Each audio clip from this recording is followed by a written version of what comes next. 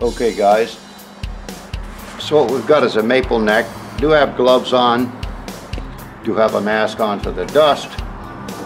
Now the normal way of shaping a neck by hand would be with a good rasp file like this Nicholson.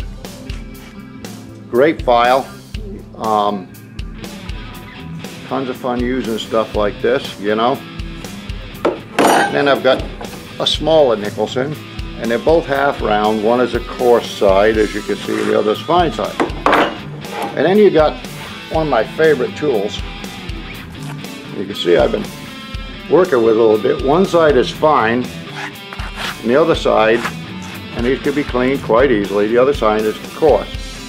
This is a Shinto Japanese rasp saw. Now I'm going to put my mask up a little bit because the dust really isn't good for you.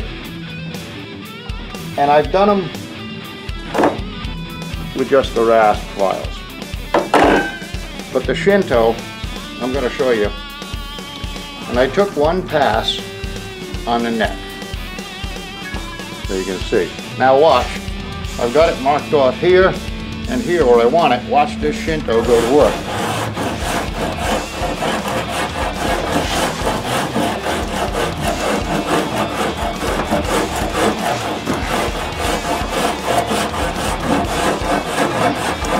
I'm controlling the cut. I'm basically going side to side, but with a little forward and upward motion.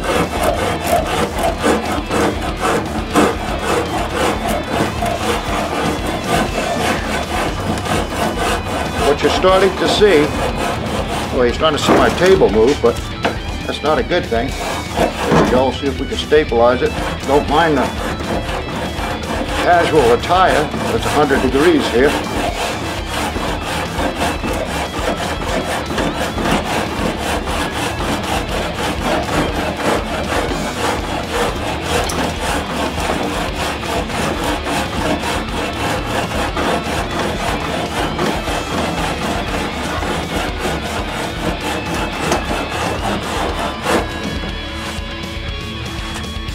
Now, as you can see,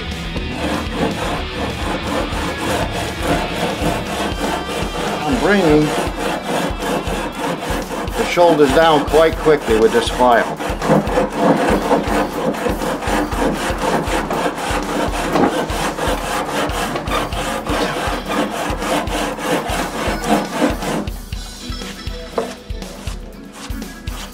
I don't know if you can see it. We're starting to round off here. Now, it usually takes me about 40 minutes to do, maybe an hour to do both sides. I'm going to go at it, and we'll be back in a second to show you what we get. Okay, so about, let's say, 15 minutes later, you notice that the one side facing the camera is rounded out. I'm going to hit it with some sandpaper just real quick. This is some 60 grit just to get a good look and see what I've got going. I've got some end grain right here. I don't know if you can see it. It might be off camera. Some end grain, give us a little trouble. An end grain will. If something's going to give you trouble, it's going to be the end grain. And this maple is seriously hard maple. But I believe if you see what's going on here, and I think you could probably see it, is that edge is quite square. That edge is nice and rounded. It's going to be a D-profile neck, kind of a chunky baby. Not as chunky as some of my necks, but this is going on a snakehead telly. I'm going to flip this neck around, see if we can't get the other side done. Back in a minute. Okay guys, the last time I did this, I started out and I had already made a couple of passes on the neck. So I thought I'd start this side and let you see it from the gate. You can see this edge is perfectly square. This is the edge that I've already rounded over. Now, for the sake of comparison, I'll show you this is a Nicholson file. Okay? Half round on one side. And as you can see, it takes some wood off. It really does. And what I like to do is work right in here. You know, areas where you've got a curvature, they're great.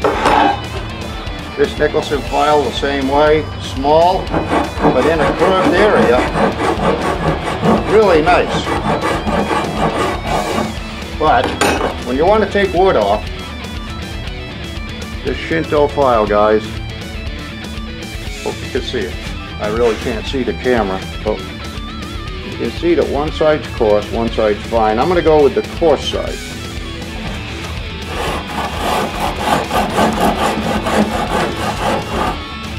Get this table moved back a little bit and stable.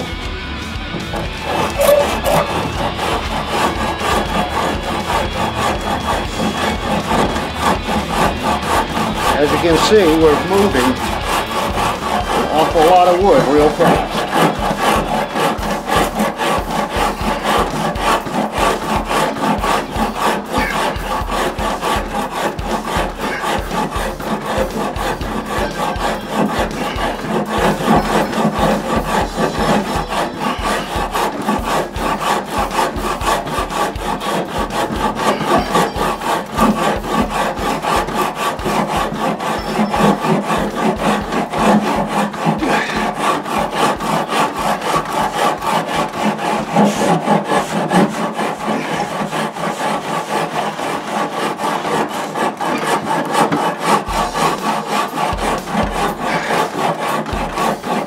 Now,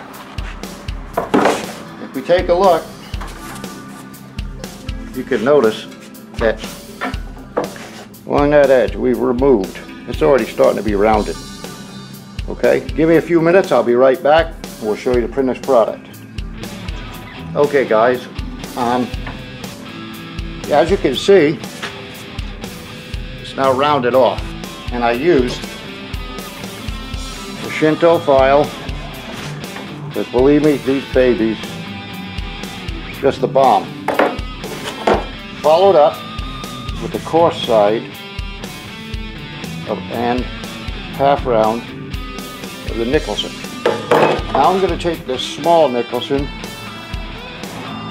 which you can see, half round, medium and coarse, same on the other side that's flat. And what I'm going to do now, quite simply, is I've got it where I want.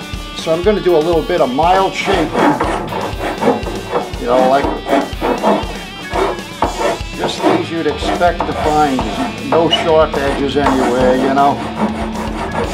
And you're not going to use that aggressive Shinto file. Plus it leaves marks from Hades. I don't know if you can see the marks. And what I'll do is I'll take the half round or the flat side and on the medium. And what I'm doing is just taking out some of the marks. And that's going to save me a little bit of trouble when I get sanded. And on here to shape, I'll use the half round side down here by the heel. And the end grain will give you a bit of a trouble, but you're going to sand all of that out anyway.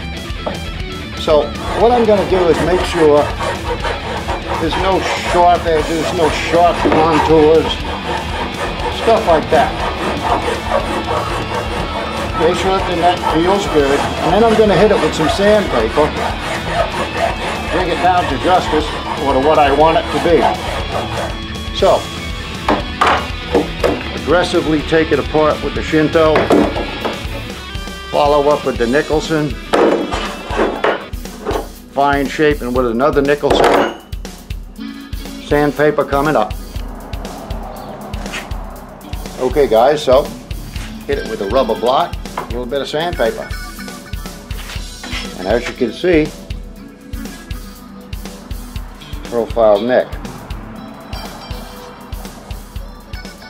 A new snakehead telly neck. See ya.